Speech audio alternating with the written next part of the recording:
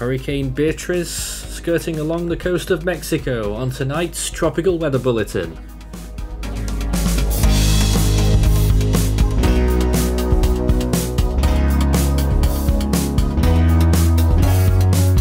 And now the latest around the wide world of tropics. Tropical Weather Bulletin for July 1st.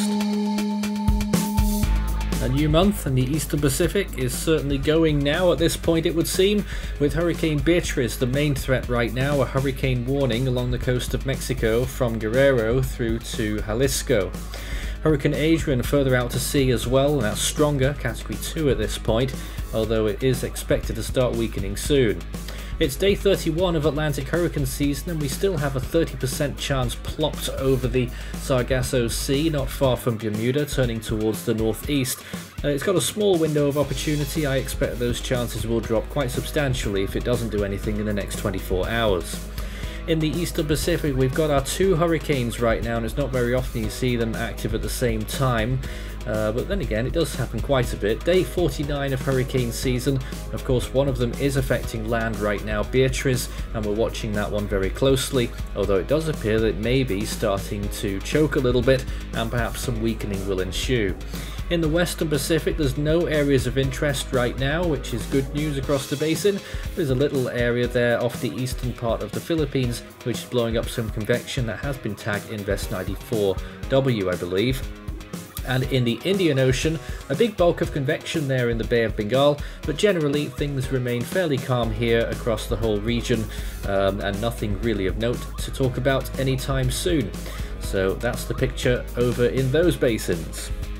The last 24 hours on our rain rate satellite estimates show that the Bay of Bengal has been quite active across the coast towards India as well, and of course you'll be able to see the imprint that Beatriz is causing along the coast of Mexico. Very compact system it still is, and most of that rainfall has been concentrated very close to the coast. And here is some more recent satellite imagery of the storm in these afternoon evening hours. You can see daylight starting to fade over the storm on this latest imagery, and you can see that structure has become a little bit less photogenic in the last few hours. The eye feature was there for quite a while, it still is. The western side looking a little bit flaky though, and it does appear to be shrinking quite a bit, which is what the models had been forecasting, that the storm would be really shrinking under the wrath of the mountains that can really shred up these storms. You'll also note that most of the convection is still over water, not much of it is over land, but it is producing some significant thunderstorms that are bubbling up further towards the northwest, towards the province of Nayarit. In the west there you can of course see Hurricane Adrian as well. Its eye is not as clear as it previously was either, which lends speculation that it's probably weakening now. A few bits and bobs of convection blowing up over Central America, and you can see a big area of storms over Cuba right now. That's quite common at this time of year, but every time that happens it can cause flooding issues there as well. Sea surface temperatures look like this. Extremely warm still in the Eastern Pacific off the coast of Mexico where Beatriz has been, over 30 degrees Celsius, but you can see a big cliff edge there south of the Baja California Peninsula where those temperatures take an absolute nosedive, much more than usual. Atlantic, Gulf of Mexico, very warm now. Look at that, temperatures have really rocketed up there recently, up above 30 degrees Celsius. Same too around the Florida Bay area, the Bahamas, Cuba, and into the Caribbean. Very warm compared to normal over large parts of the Atlantic.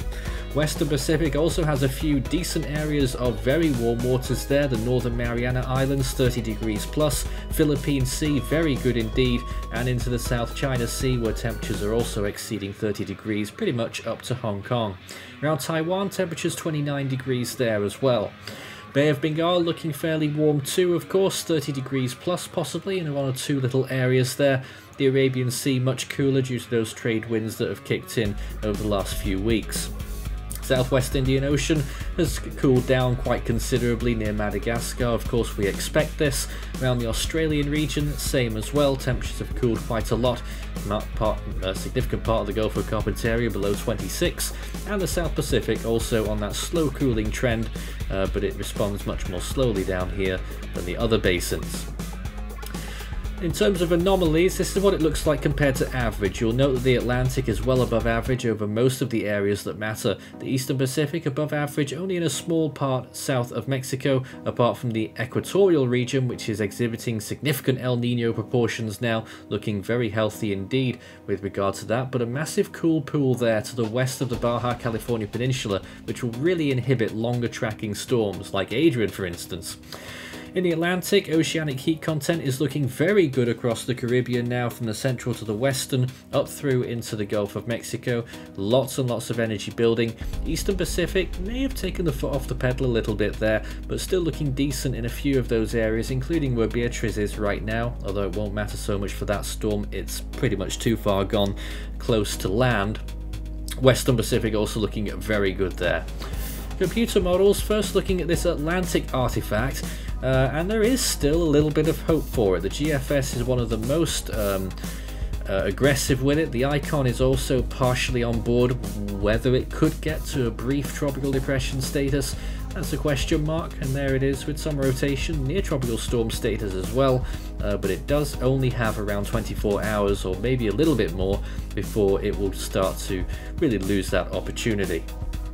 Well, here's the action in the Eastern Pacific, the two hurricanes right now. GFS shrivels it up completely very quickly as it moves quite quickly towards the northwest into the Gulf of California now, which is interesting. That's much further north than we were originally expecting it to go, and as a result, or possibly independently of each other, Adrian's track now takes it much further towards the west, where it will see out its last few days. It will weaken really quickly once it gets beyond the southern tip of the Baja California Peninsula, the same longitude of that, and then those temperatures will really plummet. Indeed, it's already past that actually, but those temperatures will plummet very soon for Adrian. Beatriz there, looking at the rainfall expectations, you know, it's not actually that much that's being expected by the model now, although I would take caution in that.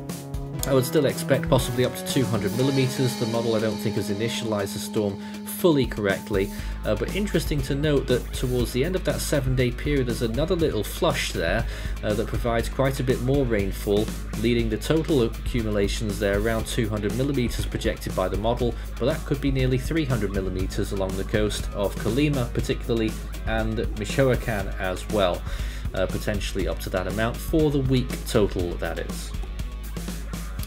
So certainly lots of rainfall to come for the Mexican coastline.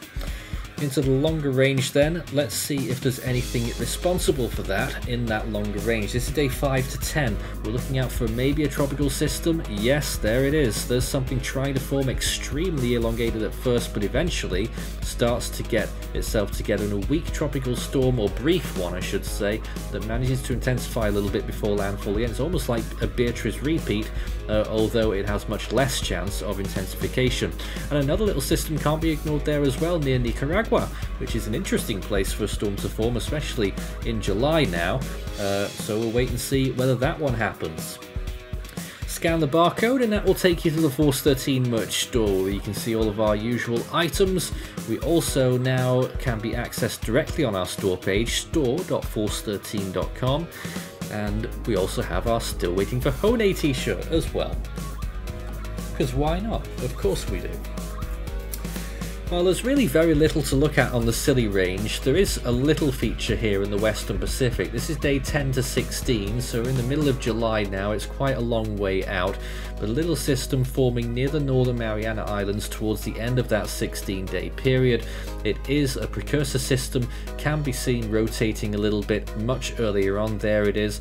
There's a small rotation near Japan as well, but it doesn't develop. So the Western Pacific looks like it's going to be kept quiet, at least in the early stages of July, which is quite interesting and fairly unusual.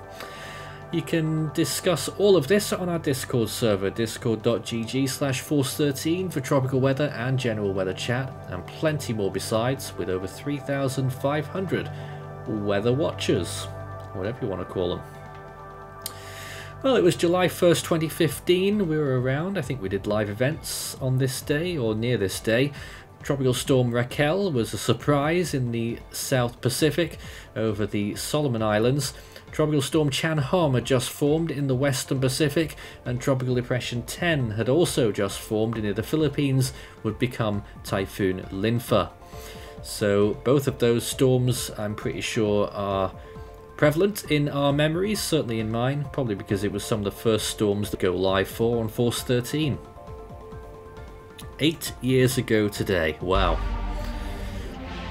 Back to today then, the next name on the Atlantic naming list is Don. In the Eastern Pacific it's Calvin now, and in the Central Pacific of course it is still Hone. I think it was it July 2019 that we had our last storm, so it's been an incredibly long wait for Hone. In the Western Pacific, next name is Talim, and in the North Indian Ocean, it's going to be Tej. 27 storms so far this year, the average is 92. Sounds like we've got a long way to go, but it does come quite quickly. In the Southwest Indian Ocean, we've rotated to a new list. The first name this upcoming season will be Alvaro. In the Australian region, it's Jasper next up, and in the South Pacific, Lola. That's all for tonight. We're back again tomorrow night.